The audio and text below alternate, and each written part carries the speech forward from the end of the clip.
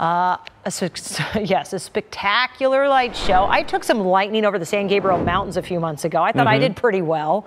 I, slowed it down and you could see it, all the jagged bolts. Very cool. You're very proud of it, I can tell. I was, yes, it's on my social media. So if anyone wants to check out my amateur skills, but nothing like that, Paul.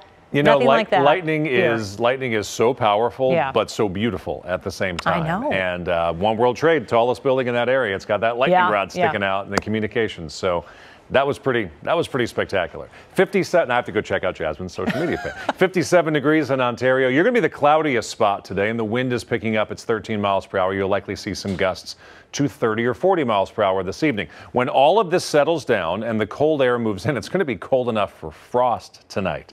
In our Inland Empire, Rancho Cucamonga, Riverside, south to Lake Elsinore, east to Hemet, temperatures dropping to about 35 degrees. Now we transition from that to 80s this weekend. So if you like winter, okay, today. If you like spring, next couple days. If you like summer, just wait till the weekend. We've got 3 different seasons coming up over the next 7 days. Still some showers in the Inland Empire with that moisture banking in from southwest to northeast. It just goes up in elevation a bit. You've got some rain and snow showers there. Otherwise, we are beginning to dry out. And really drying out should now become a theme.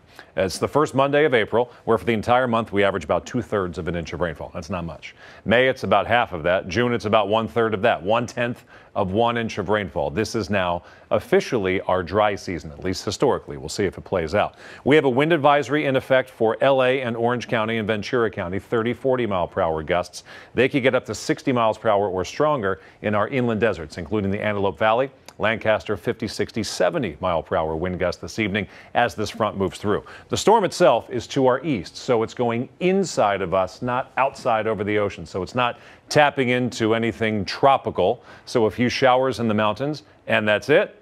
And then there's nothing coming after that. We just get partly to mostly sunny skies for the next several days. We're rolling all the way now through Friday and Saturday. There'll be a storm that hits Northern California with some lighter rain showers, but since it's not making it here, what it will do, it's going to help draw up some warmer air. So that's part of the reason why we're going to get so warm by the end of this week and into next weekend. So a 20-degree swing.